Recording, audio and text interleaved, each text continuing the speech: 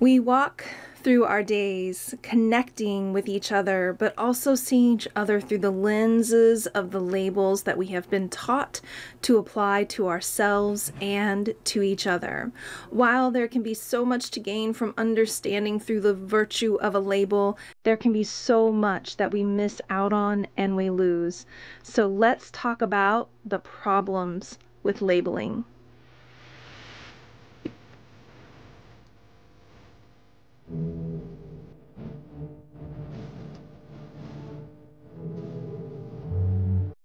But to revisit something as traumatic as abuse can be frightening up front, but it's certainly worth the healing that's going to come out on the other end.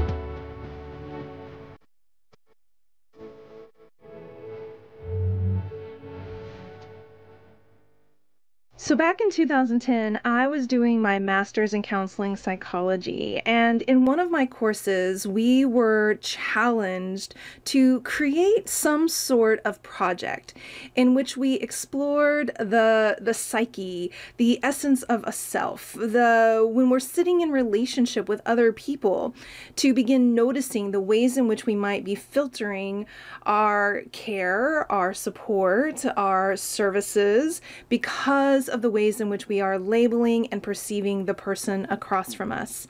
I was so inspired by this exercise. It really got me thinking very deeply about the labels that I have applied to myself over the years, the labels that I apply to others, the ways in which we might limit ourselves and limit other people because of that labeling.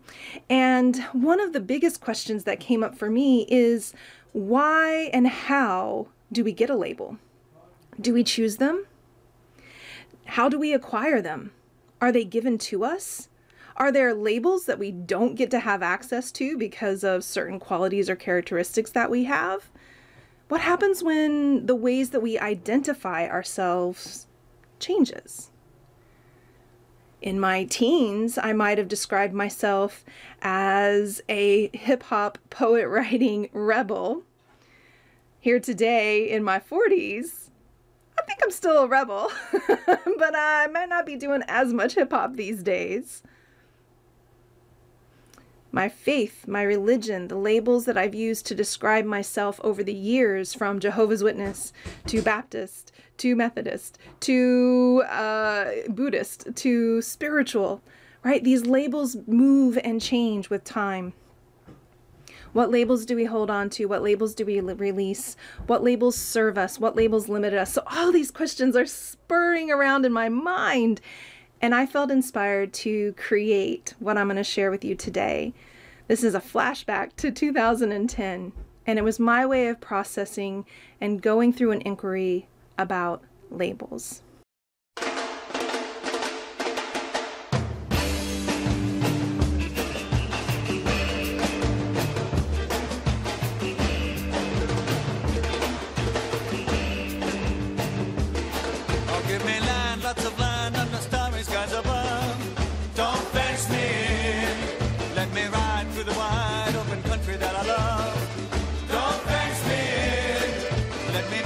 Myself in the evening breeze.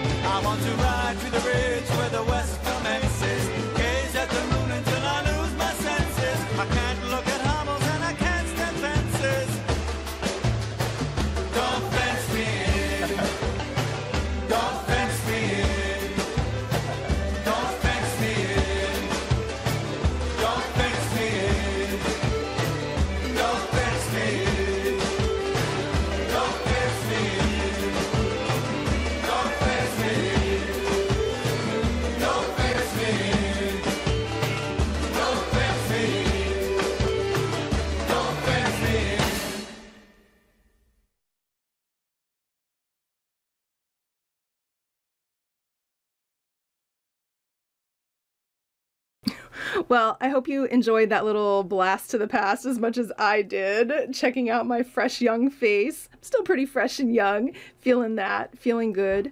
Notice the labels.